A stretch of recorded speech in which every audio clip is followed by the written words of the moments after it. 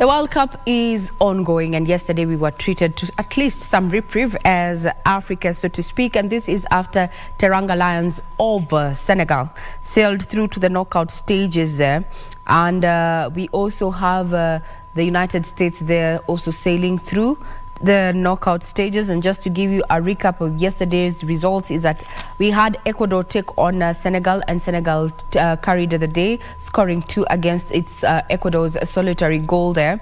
We also had the Netherlands thrash host Qatar 2-0, and Qatar, which is a host, actually having to vacate the games after 3 resounding defeats. Yes.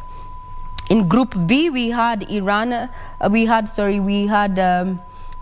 Wales taking on England there, and England carried the day there, scoring 3 against 0 for Wales, and Iran also squaring it out with the United States of America there and scoring 1 against the Islamic Republic of Iran, so to speak. So today's matches, how are we looking at? Or rather, what are we looking at in as far as the World Cup is concerned? We have Australia squaring it out with Denmark at 6 p.m. Tunisia is going to square it out with France, who are the defending champs, at 6 p.m.